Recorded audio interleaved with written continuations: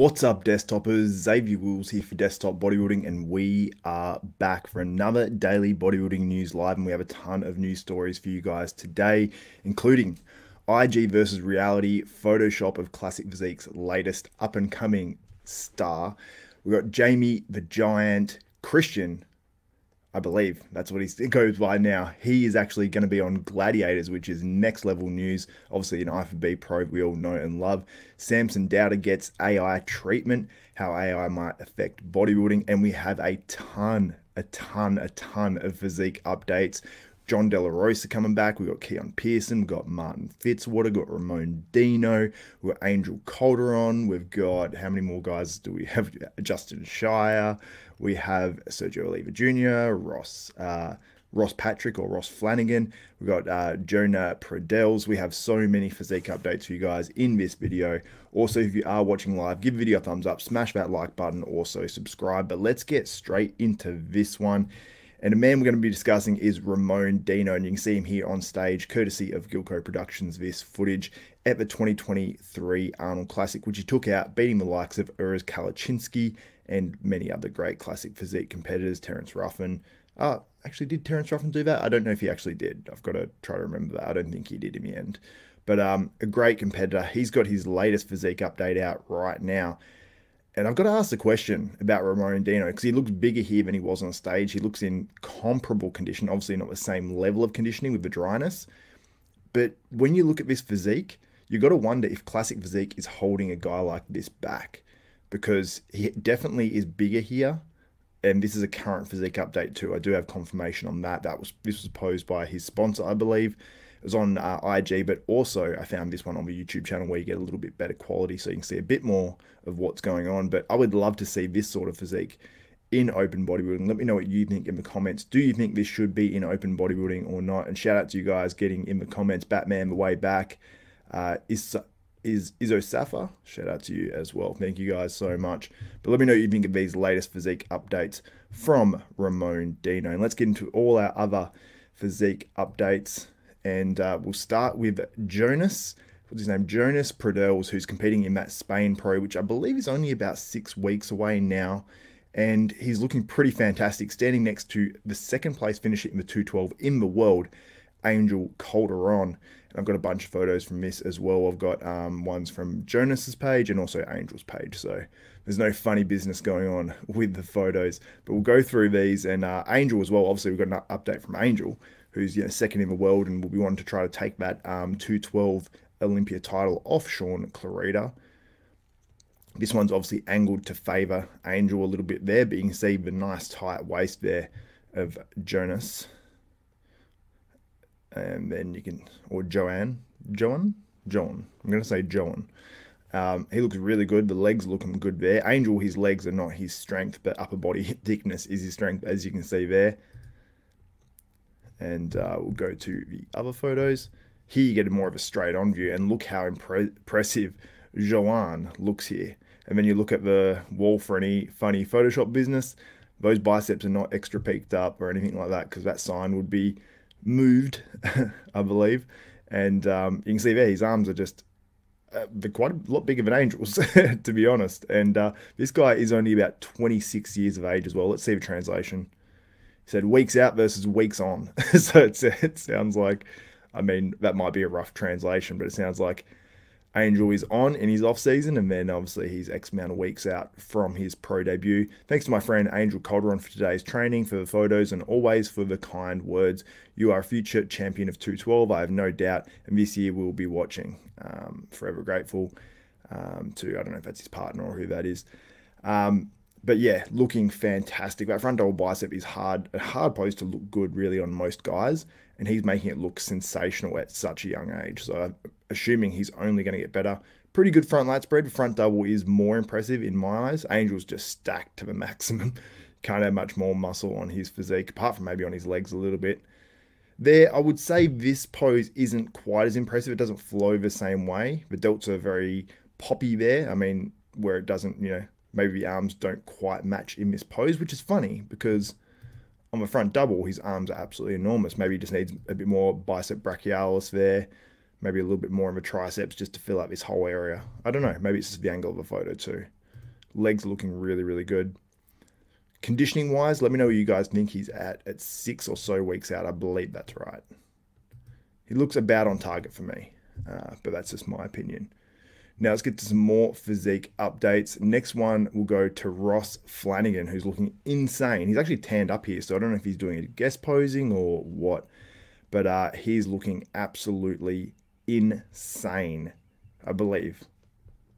This is actually, yeah, these have to be updated photos. Cannot wait, 8 days out. But yeah, I didn't actually read the caption, unfortunately, apart from the 8 days out part. And yeah, he's looking very, very good. He's going to be one of the hardest guys. He's got a very clean physique, which I didn't think I'd be saying at this stage, based on how he looked last year. He wasn't polished, and he's looking polished in his physique updates. So I think that Ross Flanagan is going to make a real impact this year and do really, really well on stage. Let me know your thoughts on that. But yeah, I think Ross Flanagan is going to do damage next week at the Cali Pro. And yeah, he's obviously going to have some stiff competition in Tonio Burton, who's looking crazy one day out. And I've got a video as well coming out after this one. It's going to be under 24-hour updates from New York Pro competitors. So make sure you stay tuned for that. It's going to be up within the next couple of hours. So definitely tune into that video as well. And that's going to feature updates from Tonio and Stu Sutherland and all those guys that are contending for that New York Pro. And it's a very crazy one from Tonio. But Ross Flanagan, I just can't explain how impressed I am with these updates.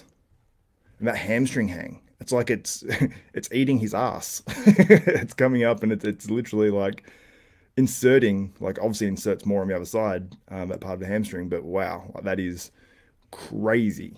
Definitely adds a lot to that pose too, because he, to be competitive with the top guys in the world, he needs a little bit more up here. Even though it's nice chest, nice shoulders, good arms, it's like, what is he really missing? It just looks like a bit more. Maybe he needs to pull his elbow back a little bit more just to feel this out a little bit more. But he makes up for it in the hamstring. It's absolutely wild. And when he posed down next to Tonio Burton too, it wasn't like Ross was out of place. Like Tonio is an absolute freak, and looking at those side-by-side posing comparisons, I had Tonio winning, but still Ross wasn't far behind. And he was one more week of prep behind too. So that makes a difference. Because we've seen how much Tonio's even changed in the last 3 weeks, when he's already looking great, but he looks that much better now, only a few days out from his debut competition for 2023. Now, our next update is from Sergio Oliva Jr. Sorry if this video is a little bit laggy. I'll check back to see if it is. Yeah, I hate it when it goes like that, but at least you can see what Sergio looks like. I should have downloaded this video. And he says, just let me get on stage. So Sergio's obviously wanting to compete. Could he be a late entrant into that Cali Pro that we haven't heard of yet? Because he looks crazy. Whether he'll try to do that, if he can travel, and we don't even know that as yet, then that would be awesome. Imagine that, like basically what Arnold, his dad's rival, did back in 1980 at the Sydney Mr. Olympia, the only one ever to be held in Australia. And it'd be cool to see Sergio pull something like that off, to show up out of nowhere. But I'm sure the promoters would want him to be putting his name up first as well, so they can promote the show. But Sergio is looking very good. He's looking his all-time biggest for being in great shape. And that side chest is so filled out, like the most muscular. Like, he's a tall guy. He's got a big frame that can hold a lot of mass and still keep adding more. So that's what's scary about Sergio Oliva Jr. if he brings his very best. And what a battle it would be, Sergio versus Tonio. Like, imagine Tonio walks out of this show this weekend and people saying, like, this dude can be top 10 in the Olympia. But you'd have to say he's got a chance to beat Sergio. But damn, Sergio's looking crazy. So I think regardless of the result, these two are going to have phenomenal 2023s and 2024s and so on, as long as they stick at it. Our next physique update is from Keon Pearson, and he's been impressing me really, like, continuously more and more over the past, like, 12 to 24 months.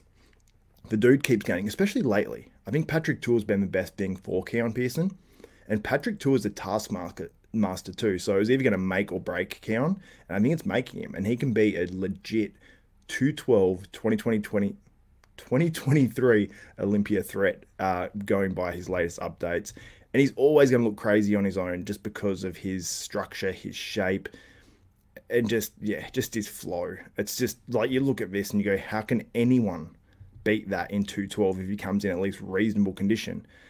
But I suppose when you stand next to other freaks on stage as well that have more gnarliness to the muscle and whatnot, that the judges can make a reason for giving those guys a placing above Keon, then he does get placed a little bit down. But I think he offsets that with such crazy flow, crazy posing, and crazy structure, and crazy muscle bellies. There's a lot of craziness to Keon Pearson's physique. This is 14 weeks out, posted 3 days ago, and I'm scared for whoever he's competing against in those shows. But shout out to Keon Pearson, looking sensational. And Martin Fitzwater, Bodybuilding University man, and he's looking awesome. He says, until next time, Dubai, I'll be back soon. He's just got back to the US, and hopefully we'll be able to record Bodybuilding University coming up soon. And by his latest updates, like, look at that. Like, Martin is becoming a very big dude, and I'm excited to see what Martin does next time he steps on stage. I can't remember if he said on the podcast, because I think that's the only place we discussed it, that, you know, he would sort of plan and want to do that Arnold Classic in 2024. It's a possibility or something like that. But I just have a feeling that Martin's going to be gunning for that show. And think about it. He got second to Andrew Jacked.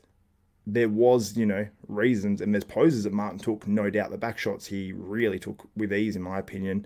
And I think you can even give a case for him on the other shots. Now, bodybuilding isn't judged just pose by pose. If you win 5 poses, then you win the show. It's not how it works. But at the same time, I mean, I've heard other people say on other channels, like, they had it close, or they, you know, it was a 50-50 for them. And, you know, overall, we weren't there. If you were there in person, I did hear some people saying just Andrew Jack's structure and size and everything like that overwhelmed Martin. But Martin looks sensational, and you cannot take that away from him. And had Andrew Jack not been at that show, I think there'd be a big different narrative around Martin Fitzwater. But let me know what you think in the comments about Martin. If you do have any questions for the end of the video as well, drop them in the comments, and I'll try to get to them before we wrap this one up.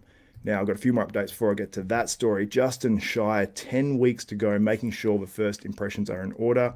No food, pump, or goon lighting. Just an honest look. And the structure of Justin is crazy. Like, this waist, how the lats flare out. The shoulders look capped. Like, there's really nothing that this dude's missing. I'd have to see him from the back again to get a reminder, but he's got good quads. Calves look shredded already. If you look down at his calves, they're crazy. And yeah, I think that Justin is going to do very well in his pro debut. He's doing the Chicago Pro, I believe it is. I don't want to speak out of turn there. But yeah, the pro debut is going to be impressive for Justin Shire. And yeah, let me know your thoughts in the comments below.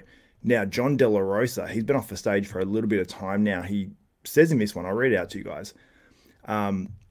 Also, the latest photo is the one on the right here, and this one on the left is from last year. He goes, I debated posting this, but I am damn proud of myself and clapping for myself. No one but my closest people know how many times I've been knocked down on this journey back and stood back up and said, let's go again. On the left, I was the last time I was in prep a little over a year ago with Patrick Tour. I was 248 pounds and just getting back into training after building out his gym, which is Fitness Systems Sawgrass. Fitness System Sawgrass. Sorry, it's all together there. It's hard to read. The right picture was taken yesterday at 252 pounds, so he's obviously 4 pounds up. To me, he looks in better condition. Maybe it's just the lighting. I don't know. But and then he says, taken yesterday after tearing my bicep tendon as well as having the surgery to remove a benign growth months later. So John has had some challenges, and John's a really good dude as well. So I don't know where the benign growth was or anything like that, but I'll try to get him on the show to ask him all those questions. He goes, no show date yet, but I'm busting my ass and can't wait to be at my best. Thank you to my amazing fiance for all she does for me, but to help me be my best as well. So shout out to John De La Rosa, looking fantastic, and I cannot wait to see this dude back up on stage because he has a phenomenal physique.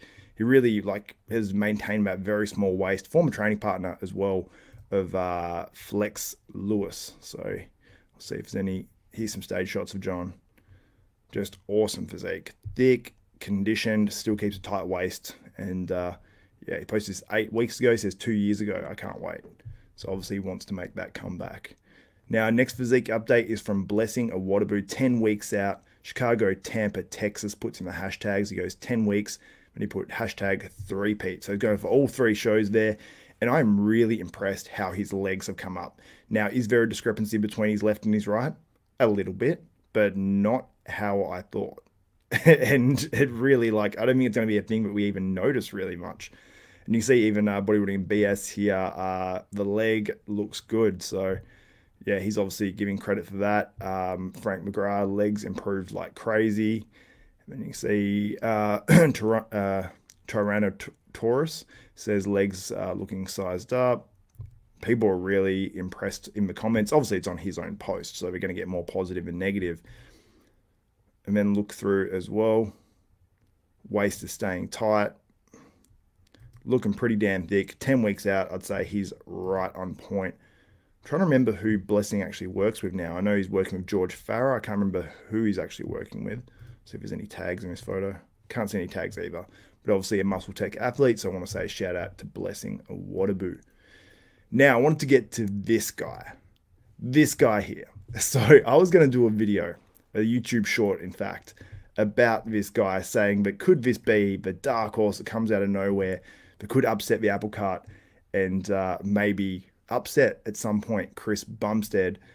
And I don't think by looking at this photo on the right that this is the man to potentially upset Chris Bumstead. The level of Photoshop is strong. Look at how much bigger those arms are, and I'll go to a video very soon as well of, I believe it's Who's the Best BB, Fernando Arroyo, and also Goob. I sort of put them together and some of their videos and comparisons. So let's go to that now. I'm going to show that on the screen so you guys can see the clear difference. See Goob on the right, you can see him changing the photos from the original photo posted by PCA and the photo he did, and another one here as well on the right. Clear difference. And then on the left, you can see him, that's on stage. He has a very severe pec tear. Very, very severe. And then the photo on the left, the waist is made super, super cinched, and the arms are made bigger. And now I'll go back to the end of that video just to show you that on the right there apparently is his coach, and that's him on the left. So I'd say they're both, whether it's this Sven Dion or Jack Bravo, as he's called himself on Instagram, in his actual bio, he says Jack Bravo, and then here it says Sven_Dion. So I don't know what his actual name is, and it's probably something completely different to both of these things. And yeah, the guy on the right's his coach. So whether this Sven Dion has photoshopped his coach or his coach has photoshopped this image with those legs, they're not real. I mean, typically guys of Asian descent have big quads, but I don't know if they're that big, to be honest. But let me know what you think about that. I think it's pretty hilarious, and it's just a little bit too much. You know what I mean? It's, if you're an up and coming guy that's about to turn pro, or potentially could turn pro, or people were talking about you in like the Chris Bumstead, you know, potential threat level, you know, and sometimes talking about him in that level maybe is a bit unfair because it's crazy. But look at this one on the right here. This is a video from that photo shoot and then a photo. It's just such, I mean, honestly, I don't even care people touching up their images a bit, and, you know, just maybe if they just make their waist a little bit tighter. I mean, even the day and age we're in now, you probably wouldn't do it, to be honest, because if you're stepping on stage, I think it looks pretty bad. But you see the difference in the arms there. The arm size is like doubled, and just everything is made much, much bigger, and it helps with the blurry background there too. And obviously if it's trees in the background, trees can be shaped any sort of which way. So the fact that you look at the legs as well, dramatically bigger, and the waist is, yeah, it's probably smaller. Yeah, it's definitely small. It's pulled in as well. So there's clear difference there in all of this. And it sort of sucks because I was excited when I saw that photo of the guy on the left says new Mr. Olympia Classic Physique of Instagram. And that's exactly what it was. Because if you saw this sort of shape, put it on a Classic Physique Pro stage, it would do very well. Very, very well. But this wouldn't do as well. It's still not a bad physique. So I'm not taking anything away from this guy. He's got a torn pec. But if you saw that in person and a bit better quality video, he's not bad. But he's not contending best in the world. That's no doubt. But yeah, anyway, guys, let me know what you think. And I want to get something cool in this one, and it's AI in bodybuilding. So I saw this. I don't know what AI app this was or what it was done by. Let me know if you know in the comments, or which is the best one to get these sorts of effects. But this is Samson Dowd at the Pittsburgh Pro guest posing, footage courtesy of Gilco Productions. And obviously he's out of condition, right? It almost puts this like level of cartoon conditioning on Samson, and it knows where the muscles are. Like look at the serratus and intercostals, that bit, on the side of the abs. They've put that in the AI. They've got the detail on the outer quad. It's not exactly how a typical outer quad looks, but you can see the details on the arms. You can see the lines through the shoulders as well. It looks so. I actually love this AI footage. It's super cool.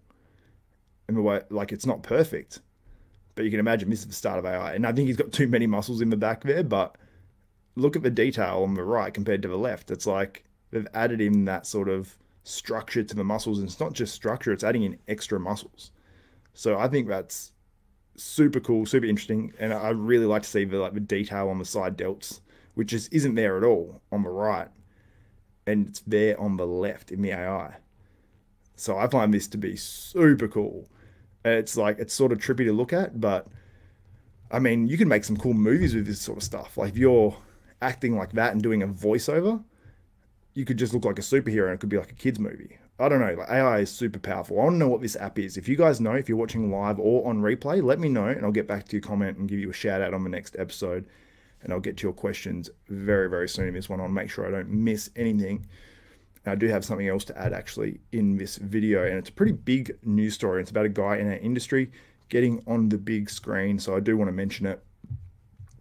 It's about Jamie Christian. So this is huge, and I actually believe I predicted this slash suggested it to Jamie as well. He's going to be on Gladiators in the UK, BBC, and that doesn't mean what you might think it means. It means British Broadcast Company or something like that, or channel. AKA The Giant on Instagram, which is Jamie Christian, says, so this happened. I feel like everything in life has led me here, and I can't wait to share this new adventure with you all. Thanks for the support. Good times ahead, Giant. Then he put at BBC Gladiators, hashtag Gladiators, hashtag BBC. Be careful searching that hashtag. And then he put at Giant the Gladiator. Actually, I've got to check out that profile because that's probably going to be dedicated to Gladiators and his character on the show. Oh, let's follow it. One of the first 507th follower here. I'm assuming this is going to be the same. Oh, here we go. Towering above the others, I'm ready to bring my 6'5" worth of power to hashtag Gladiators. Giant has entered the building. That is next level. I'm so happy for Jamie. This is going to be cool. And we'll get Jamie on the channel if he's ready and willing to do that. But I don't know how much he'll be able to talk about it. But super cool news. Very happy for the guy. I feel like he was always destined for something like this. You see what Martin Ford's doing?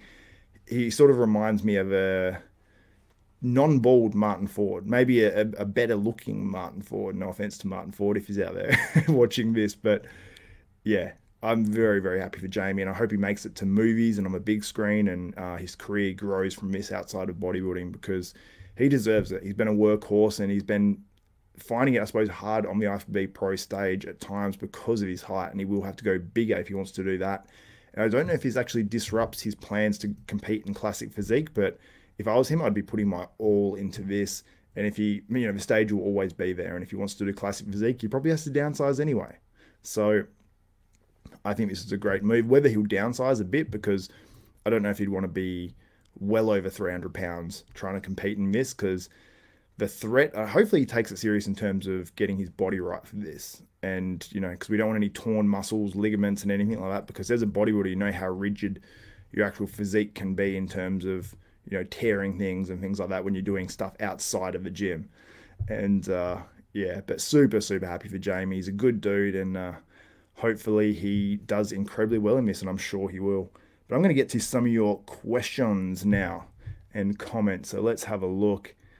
What's up to all you guys?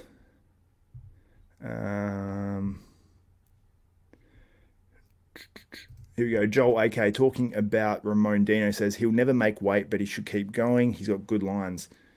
Yeah, I mean, do you mean make weight in terms of the upper limits of the open, or do you mean back down to classic? But let's go through. What's up, the Red Loop? What's up, my man? You said Justin not posting any updates from the back. I should have probably had a better look. Let me go back and check. He hasn't posted too many updates, I don't believe, as yet.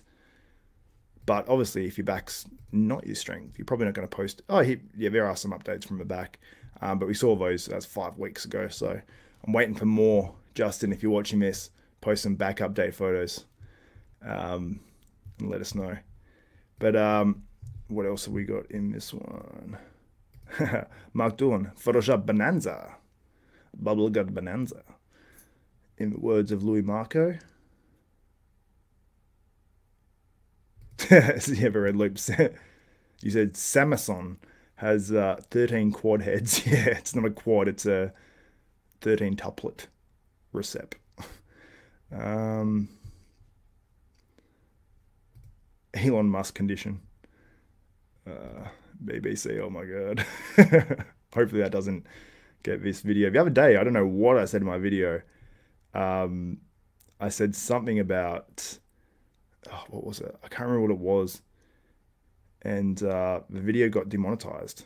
And I was trying to figure out what it was. There's no particular reason why it could have been demonetized. But then you review it, and then it's like, we typically get to these within 7 days. But if it's a bodybuilding news video, what's that going to matter? 200 views are going to get monetized.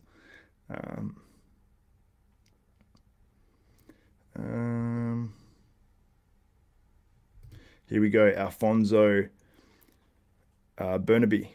You say, do you think Stu can win the Olympia in the next 5 years? I mean, that's such a tough question. We're talking about, obviously, Stuart Sutherland, Beef Stew. He's a phenomenal bodybuilder, and I'm going to be doing a video with updates from all those guys very, very soon on here, so make sure you stay tuned. Probably be in about an hour or so, maybe an hour and a half. But to say he can win the Olympia, I mean, I don't see why not. Let's put it that way. But he's going to have to continue to add more and more size and keep that waist tight. But he's got all the attributes to be able to do it. He just needs to bring his back up. He needs to continue to add to the rest of his physique as well, but especially his back. He needs to come in outrageous condition, like Hardy sort of style. And yeah, he just needs to make those progressions and keep the waist tight. So if he can do all those things, then I don't see why not. I mean, I'd say, oh, you could be top 5. But anyone you can say who can be top 5 eventually, you're pretty much saying they can win the Olympia at this point, because the top 5 is so close at the Olympia. You look at the last Olympia, Ramo gets 5th. The year before, over 3 years before that, he wins. So, yeah. Anyway, Peter, good for Jamie. Seems like a positive guy. Yeah, absolutely. And Mark Doolan, you say Hardy for number 2. Olympia number 2 or position number 2? I mean, this Olympia, I'm like, it actually stresses me out to even think about predicting it, because I look at Samson's progression, and I'm like, he can win it. And I look at Hardy's conditioning though versus Samson, I'm like, oh, they might just give it to Hardy because he's got that rock hard condition, but he hasn't from the back as last year. So from the back, but Hardy has so much mass on the back. So I think it's going to be hard for Samson to win it against Hardy from the back. And then you go from the front, where Hardy has that most muscular, which is just razor sharp. But can Samson overwhelm him with structure and overall size? Potentially, for sure. And then you look at Derek Lunsford. Now, am I going to pick him for the win? That's sort of tough, because Derek Lunsford, he's just so phenomenal and has made such improvements. Now, if he's improved even half the amount that he proved from the 212 win to the Open 2nd place, he can win the Olympia this year. They're sort of my main 3 in that way. But honestly, like, Brandon Curry's been forgotten in all this. He came 4th last year, and his conditioning was off, but he was bigger again. But does he have the legs? And I think it's a lot about who has the least weaknesses. If he can somehow bring those legs up a little bit, maybe contact Milos. But I think he can do very well. Yeah, and as you said, Jay's perspective, he said Derek's looking very good. Looking good. Yeah, absolutely he is. Yeah, Mark, you said, yeah, Samson needs to be even better to win, maybe. Yeah, I think if he came in like the Arnold, very, very good and can win, but it's going to be dependent on other people at that point. But if he gets much better again, like he has been every time, he can definitely win the show. So anyway, I'm going to wrap this video up, guys. Thank you for tuning in. Make sure you subscribe and hit the notification bell button. That way you'll be notified of every video that goes up from myself, including all my coverage of the 2023 New York Pro this weekend. Pre-judging finals live, so make sure you check them out. So that's it for myself. So for Xavier Wills, Desktop Bodybuilding, we are